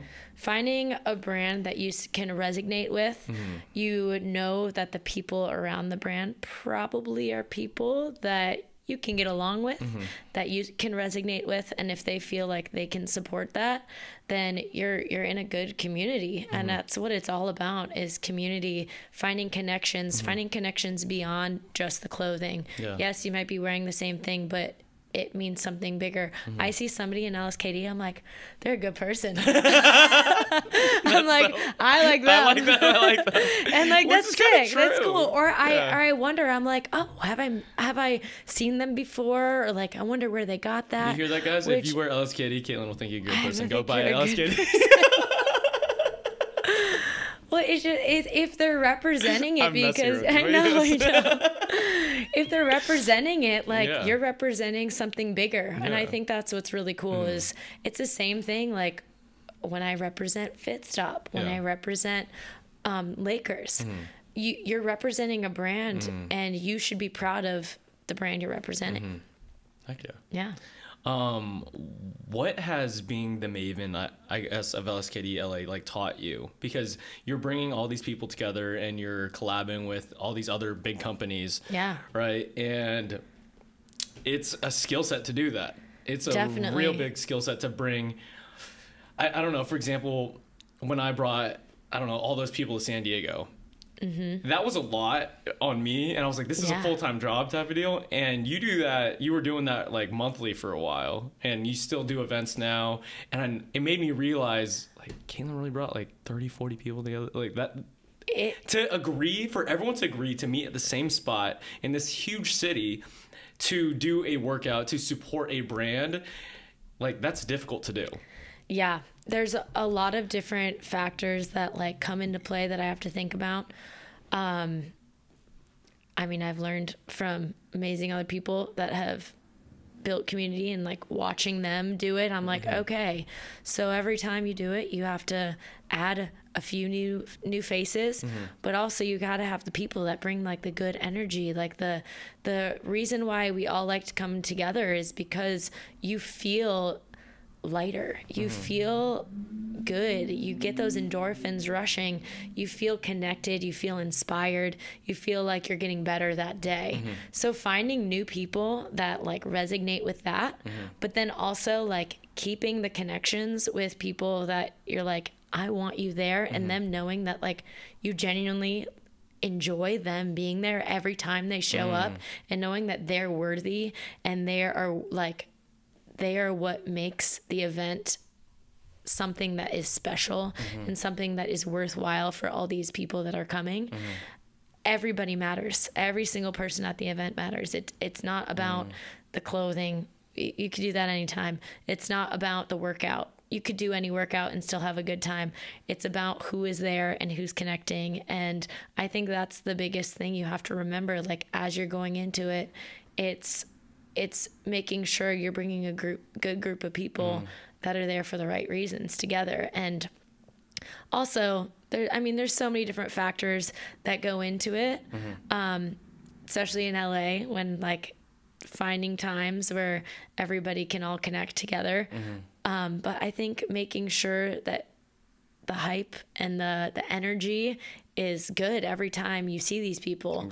That's the biggest thing. It happens naturally. Because the coolest thing is like, not everyone's gonna be having the greatest day, but during that 2-hour thing, they're having a great time no matter what. Exactly. And people will message me. They're like, oh my gosh, I've been having such a hard week and I'm looking forward to this workout so much. And I think that's what's gotten me to like really commit. Like, for the first few years I was going to these community events, I'd switch things in my schedule. I'd make sure I was able to go because it was the one thing I looked forward to.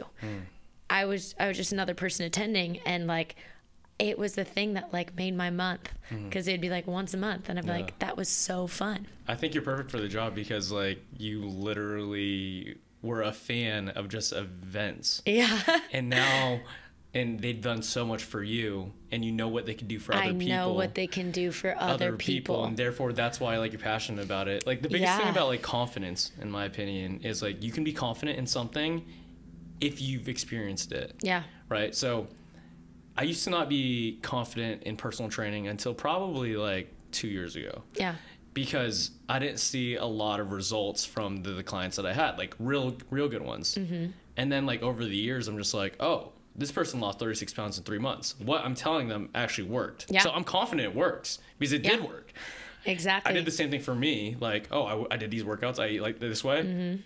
My body looks like this. So now I'm confident that I can help this person.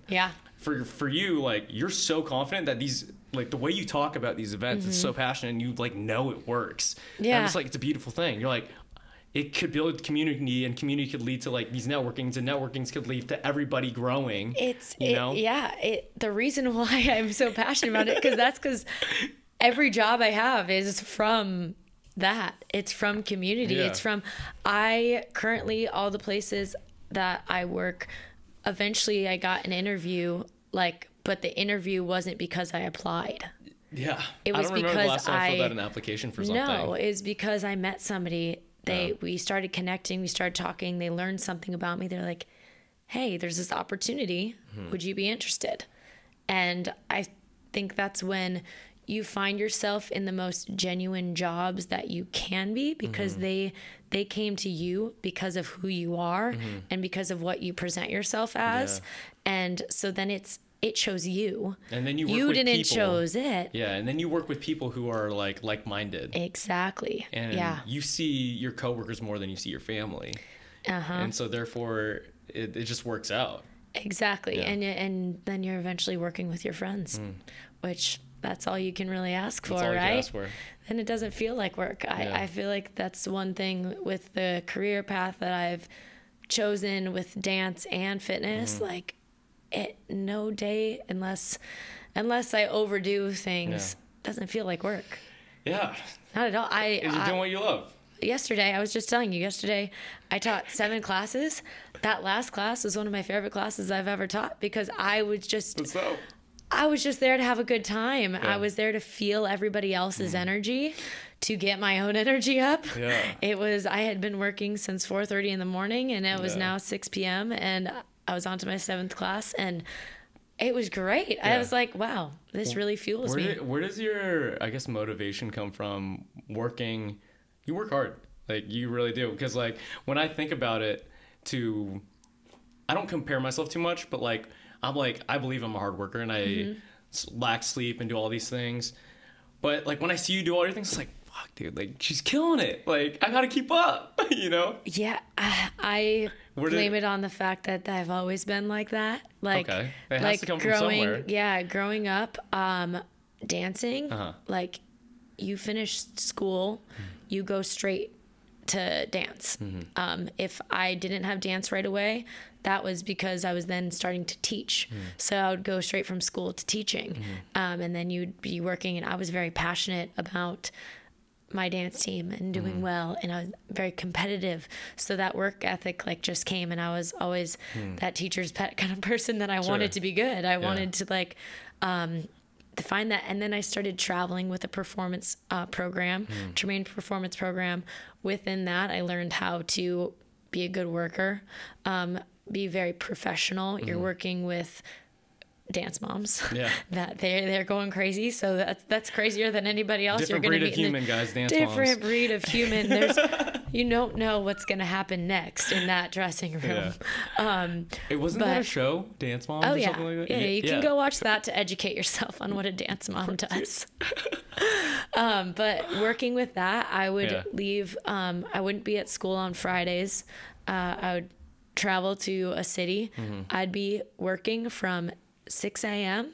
till sometimes 2 in the morning because we had rehearsal. Yeah. No. How does 2 in the morning, and then like do the same thing every weekend. And then as soon as I'd get home on Sunday night, I'd fall asleep because I'm exhausted from the weekend. Go to school the next day. Honestly, that's the best sleep though. When you're exhausted and you just knock out. The amount of pictures I have after dance conventions passed out in a car, it's embarrassing. My mom always bring them up. Got those. Yeah, they're all over Facebook if you want to see them. Do you have any advice to anyone to develop that work ethic or motivation to like just push and push and push and keep chasing the things that you're doing, because it's uncommon? Have a reason why you're doing it. Have a why, have an end goal, and know, because these, like now it's like, okay, I'm not competing to be the best dancer at a competition. I'm not competing anymore, but I'm competing for jobs. So everything I do and every choice I make, I need to know how it's bettering me to get to other goals. So I have to set those goals. All right. Like, I want to get this certain dance job. I want this audition to go well. I had an audition last week that I knew about it months in advance. And I was like, I know right now I don't feel good. I want to feel good when I go into that room, and I want to be as confident as I can be. One reason why I did 75 hard. All right, so now what choices am I going to make now that I wasn't making before that are going to get me to the place and the headspace I need to be in that room? So I started taking more dance classes every week. I started getting my endurance up. I started eating better. I started getting more sleep. All of those things are going to make me just more confident. I might look the same. I might dance the same, but mentally something will be different. I'm ready. You're ready. I'm ready. Yeah. So, and that could be the biggest switch, right? Like, just your confidence in your brain of like, oh, I know I'm going to kill this, versus like you probably have the same skill set. Everything else is like the same, but you don't have that, like, I'm going to kill this mentality. Exactly. That confidence in yourself. And I think that's the biggest thing for me is I can let my confidence waver. And once it does, that kind of freaks me out because I'm like, oh shoot, when I'm in the moment, I'm in that spotlight, I know the eyes are on me. I need to be in my 100% like best self where I can just ignore any of that pressure and feel good, because at this point, that's all I can do is do my best. Do your best. And being able to be in that position and like not let the nerves get to you. And knowing that you did your best. Exactly. And knowing you did your best, it's like, all right, well, if I didn't get it, it wasn't meant to be. But if you know you didn't do the work, that does not feel good. Does not feel good. Doesn't feel good. No. Yeah, I feel like it eats you. Yeah. You just like, if you didn't get the job, you're like, oh, I could have done better. Yeah. And that feeling just like, I definitely think in the past I've been like a perfectionist. I think I probably talked about that on the last time we had our podcast. I was like trying to break that, and I've definitely like gotten past that point where I'm like, being perfect is boring.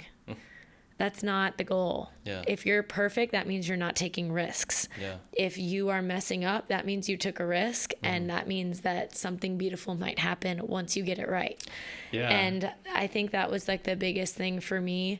Growing up, I thought I had to be like this perfect, like everything I said, I need to be like professional when I'm working, and I always need to just like have the right answer.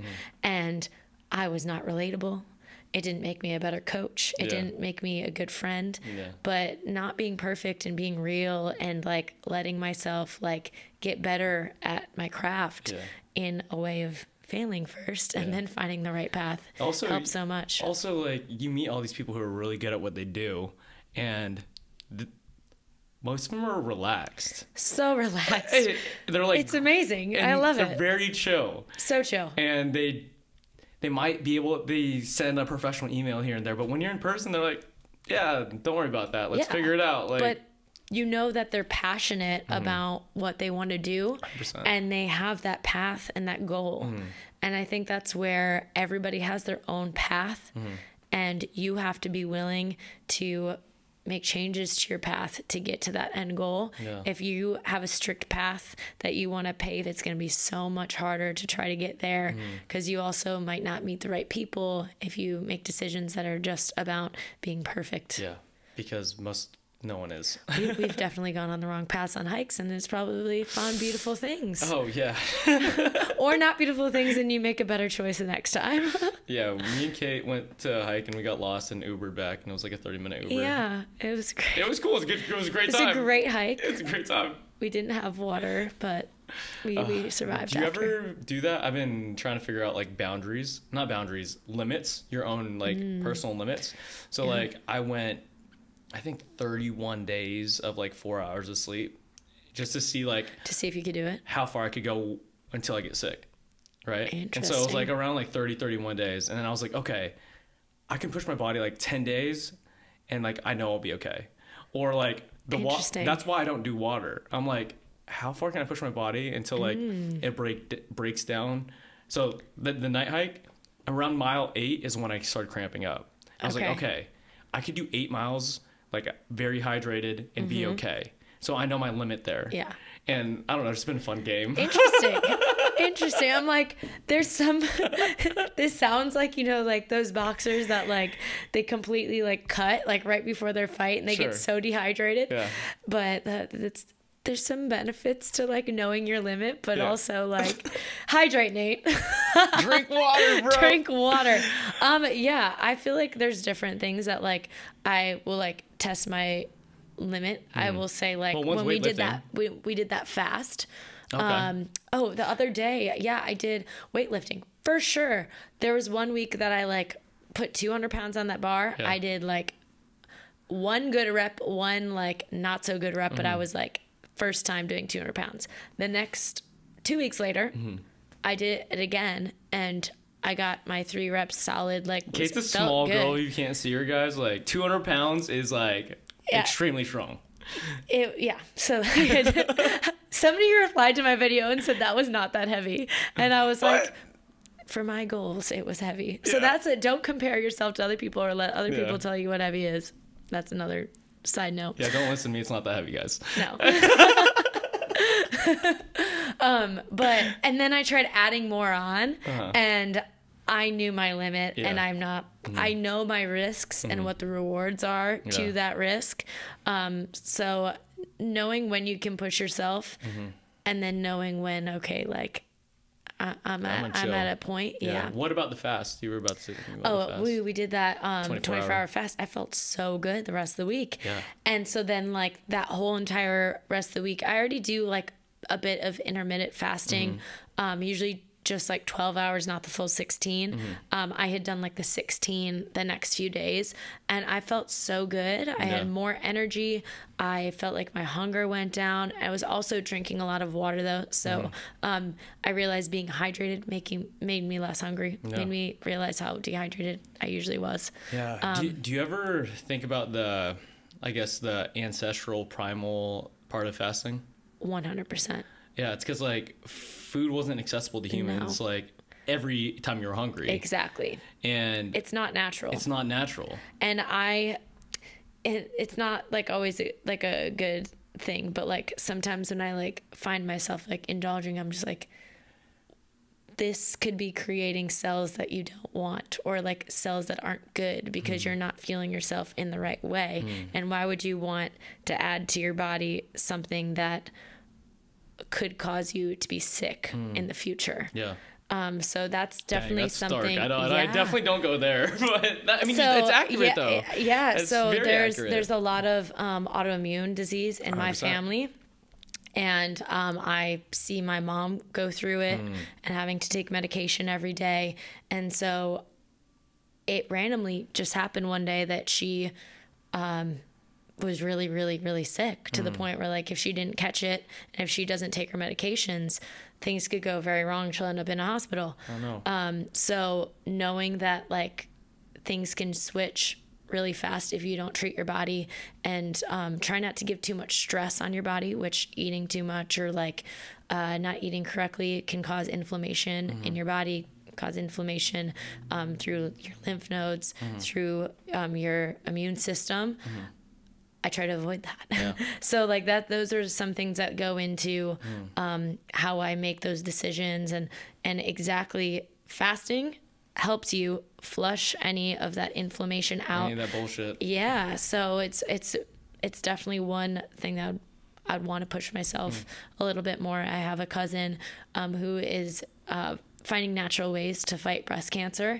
Oh, and so she does a lot of fasts. She'll do 72-hour fasts. Have you done 48 yet? I haven't. I need to. You down? I'm down. Okay. We're committing right here. Give me a couple weeks. Okay. My mom wants to do 48, and a couple other my friends want to do 48. Yeah. I feel like the happy number, the 24-hour, I think like 7 people do it with us. Yeah. I feel like when you have 5 people, it's a good amount to like keep each other accountable. Definitely. I wasn't in your group of accountability people, so I only had you. Okay. So next time we should make a group chat. Okay, group chat. Yeah, group chat for sure. Because when you say you're hungry with other people, like, I'm hungry too, dude. We got this. Exactly. And just that mental helps. Knowing that someone else is doing it too. Yeah. Like someone else is suffering. They can do it, so why can't I do it? Yeah. It helps. These it random definitely helps. 3 older ladies from F45 who I haven't trained in a while joined us. Oh, amazing. And they're like, let's you do it know again. what's so crazy? This is like kind of a side note, but like similar thing, like where random people are joining in and like inspired. I was downtown LA at in the arts district, and there was a random F45 member that I was like, I know you. And she was like serving me, and she's like, drinks on me tonight. Like, I remember you. I love you. Who was like, it? Redhead Carly. Oh, no. It was at a brewery. Yes, brewery. Casey. Casey. I Yes. love Casey. I love Casey. And I literally remembered that as soon as I looked in her eyes, I was like, I remember you, and like, She's I love awesome. you. And like, it's just such a cool thing, like how you connect as somebody's coach, and seeing like how you connect in different ways. And it's just that when you're doing a fast together, it's a different connection. Yeah. Honestly, F45 has brought me so many good things in life. Just for sure. The So jobs, many different, everything like that. Yeah, connections. The amount of people at my current bar right now who are like, Coach Nate? I'm like, you're like, how'd you? What? It's just like F45. It's a little like, different yes. for us sometimes because like it was one of us and 36 in class. Yeah. But like as soon as you like remember, you're like, oh my God, you gave me so much joy every day. Like I remember your smile or like different things like that. It's that's a one cool thing too, connection. because like it's early in the morning, they're grinding, but like you have a smile on their face, therefore they have a smile on their face. Exactly. You guys are you're connected. Connected in that way. Connected for life. How's you just made a big step the other day. I did. You're a business owner, technically. You're a business owner. What's it called? LLC, Connect Beyond Creatives. Connect Beyond Creatives. Yeah. What was the reasoning behind that name? So I am huge on community, as we've already talked about before. And I love hosting events, as I've talked about before, classes. But I want to have a community that goes beyond just the connection you make in class, goes beyond the connection you make to your body in class, the connection you make to your mind in class or at the event. And so really finding that and honing in that it is a lifestyle. It goes beyond the classroom. It goes beyond the event. I want you to take home everything you learn while you're in that environment and connect with other people, connect with your body always. So in your life, you make choices. You need to make those choices consistently to make a difference. And I think living a healthy lifestyle is hard. There's a lot of things that go into it, but the more people you have around you, the more connections you have of people that are making those choices, the easier it is. So what would the purpose be of the company? Purpose would be to connect like-minded people that want to live a healthy lifestyle. Yeah. And how are you going to do that? I am going to be hosting classes starting out and events that bring all different types of wellness. Dance. I've had so many people that want to take dance classes. I'm in. You're Sign in. me up, coach. See, this is dance classes that they don't know where to start. Yeah. It's an uncomfortable thing. Like if you've either So never uncomfortable. danced Yeah. or you've danced in the past, you need a comfortable environment, a safe space. Safe space for sure. Yeah. So starting off with different ways of being creative. Me, when I'm in a creative space, I feel so good. And so allowing people to feel creative within their bodies, within their movement, trying new things. So yoga, I'm getting my yoga certification. Yeah. Yoga, dance, HIIT style training as well. But then events that connect people, allow Basically what you're people- doing now, but to exactly. a deeper level. A deeper level. Yeah. Seeing people experience ice baths for the first time. Shit's hard. And doing something hard. Yeah. And you make a different connection with somebody when you do something hard. Yeah. And so being able to create an environment where people get to experience all those things and be more creative and grow from it.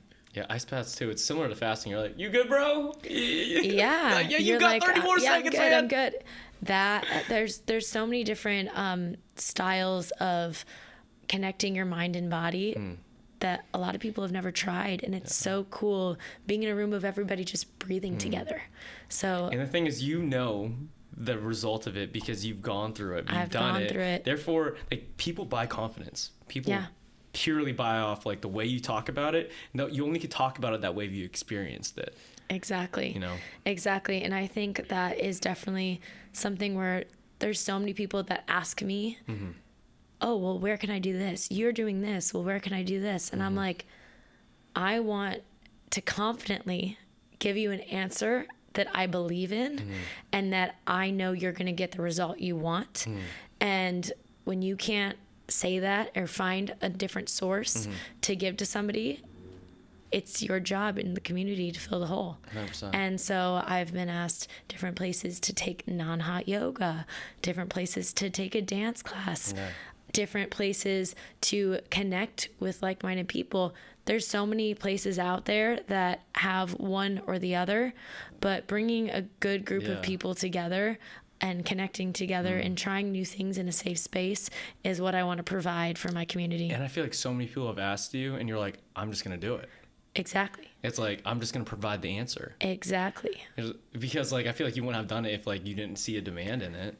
That's exactly why I am like finally like, all right, Let's do we're this making thing. it happen. We're making it happen. We're doing it because I send other people in other directions, and sometimes I'm not 100% like confident that that person is going to show up in the way that I think the people that I am close to or the people that I want to provide a service to should. You need that extra care given to every single class. Intention for sure. Yeah. I'm excited for you. Yeah, I'm excited to make it happen. Were you nervous when you got the LLC and everything? Because like LLC means real. Like you have a Yeah. EIN number. You have a tax ID number. You have a bank account that is a separate entity from like your own human. Yeah, I will say, like, I have done this so many times. I've gotten to the point of almost making an LLC and then being like, do I want it to be called that? Yeah. Nah. And then like going through the process of like finding something that like feels genuine, that isn't just like my name. Because I don't want it. I've had Caitlyn Moyer Fitness. I'm like, but it's not about me. It's beyond that. It's bigger than that. It's not. I don't want to be the person that has to be there, because I know there's people that are a lot better yoga instructors, a lot better creatives than I am, and I want to share that with my community. I want this to be a way for me to bring other people in my community to the spotlight and show how amazing they are, and connect them to the other people that haven't been able to experience that experience that I have had before. So once I was like, connect, and then I was like, it's bigger than that. And I was like, beyond. And I'm like, all right, we're all creative. All right, here we go. I believe in this. Creatives. Yeah. Oh, that's so dope. What does creativity do for you?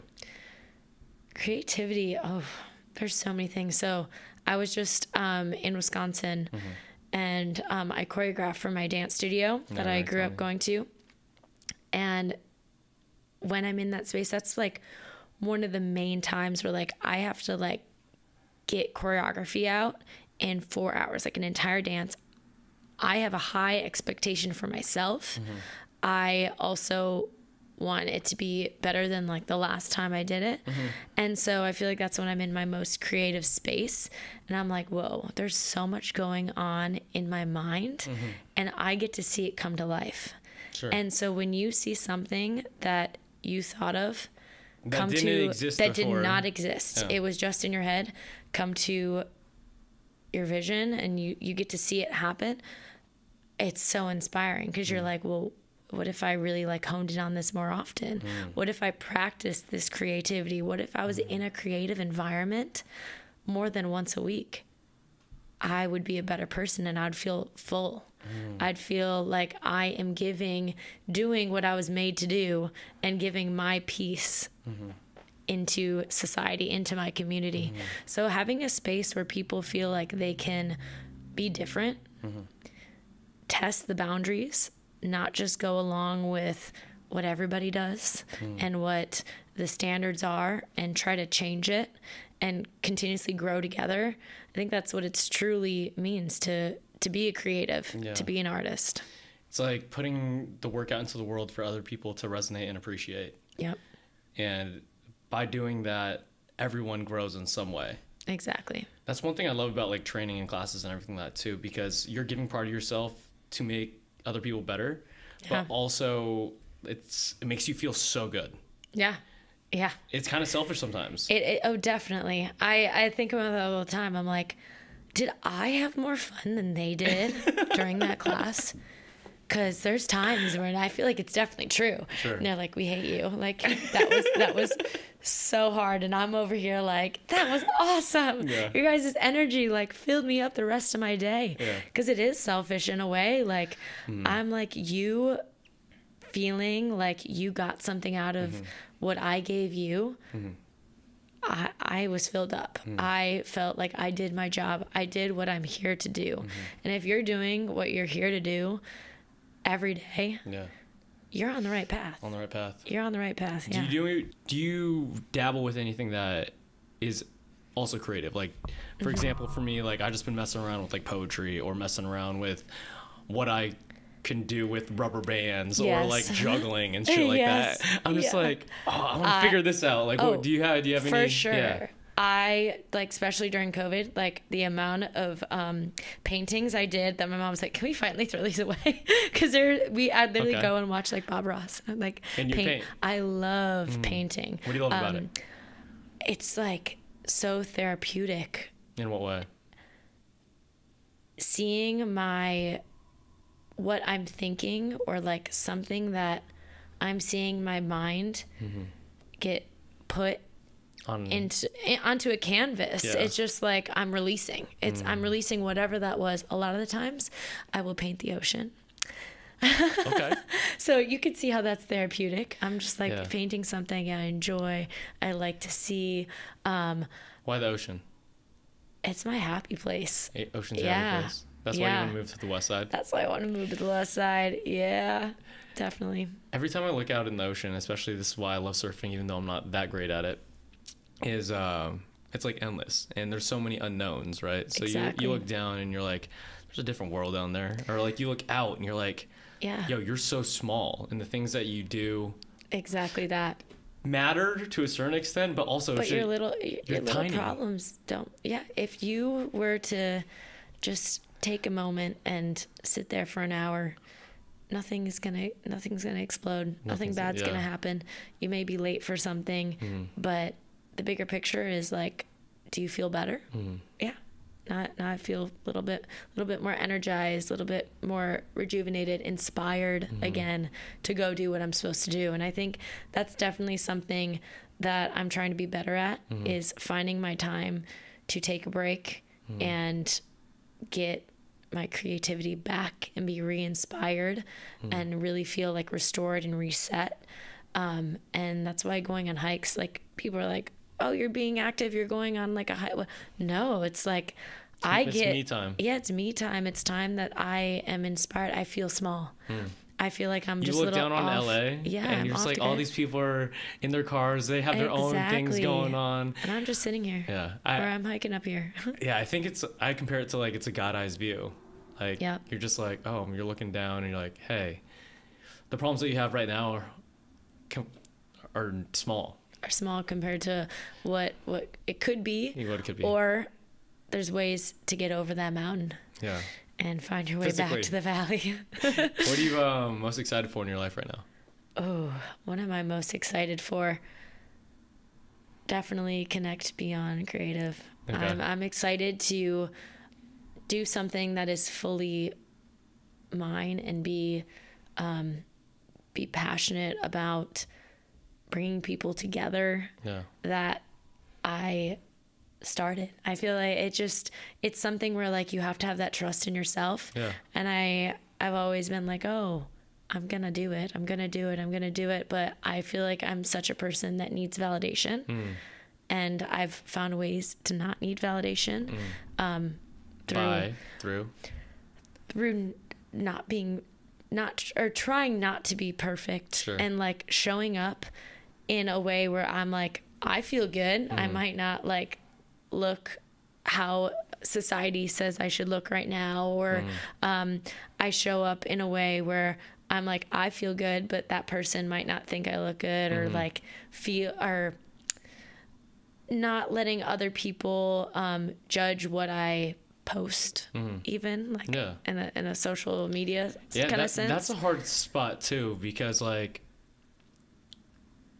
it's hard to just not care. Yeah. Because I'm like, I'm not caring. Yeah. But it's like, I'm only giving my opinion. Yeah. I'm not taking the other people's opinions in when it doesn't matter. Yeah. When it isn't healthy for me to take it in. Yeah. Like the biggest thing is I wear the things I like to wear. And if you don't like what I have to wear, I'm like, oh, I like it. Yeah. It doesn't matter. Exactly. It's not that deep. No, it's not that deep. Obviously, there's things that are like, okay, there's like learning that you can you can take other things from other people, and like you can take comments and learn from it what you shall. But finding a way to fully put my ideas out there and having trust in them is probably the scariest thing you can do, but the most exciting thing you can do, because probably the most fulfilling once it happens too. Exactly. Yeah. If you ever need help, let me know. Oh, for sure. I will definitely be asking you all the questions. Sweet. Where can everyone find you? Where can people train with you if they want to do personal training? Where do they talk? Can they find you at FitStop? What days? Yes. You can find me at Caitlyn. Caitlyn. It's a C, guys, not a K. Yeah, not a K. And it's a YN. dot Moyer. Caitlyn.Moyer on Instagram. Connect Beyond Creative on Instagram will be live soon. Okay. Not yet. I train at FitStop Monday mornings. Santa Monica, guys, if you're on the west side. Santa Monica, yes. And also Wednesdays and Fridays. I'm also at Health House Wednesday evenings. About Health House. We can't forget about Health House. No, and Sundays. And then, you can hit me up for personal training. I currently am doing mainly house calls, but I'll come to a gym near you. Yeah. For, I guess, the events, the things that you're so passionate about. Yes. And the create, sorry, one more time. What is it called? Connect Beyond Creative. And Connect Beyond Creative, like how, for the people who want to get into these events and like are striving to find a community, who feel lost and do all these things, like how can they get involved with the things that you're currently doing and the things in the future as well? Definitely. Hit me up. DM me, let me know that you're interested in being a part of my community, because I know everybody has a piece to the puzzle, and it is all about the big picture. So I'd love to have you in it. If you hit up lskd.usa, they're a great place to get connected, see what's going on in the US for LSKD community events. And yeah, honestly, I post all the time about different events that have happened, and I'm always just looking to meet up with people to see if they're a good fit to join our community. Sweet. Yeah. Thanks for coming on, Kate. Yes, thank you for having me, Nate. I'm excited. It's been so fun. Excited for the next couple of years, and yes, we'll have you on again. For sure. All right. See y'all. Have a good one. See ya. Bye.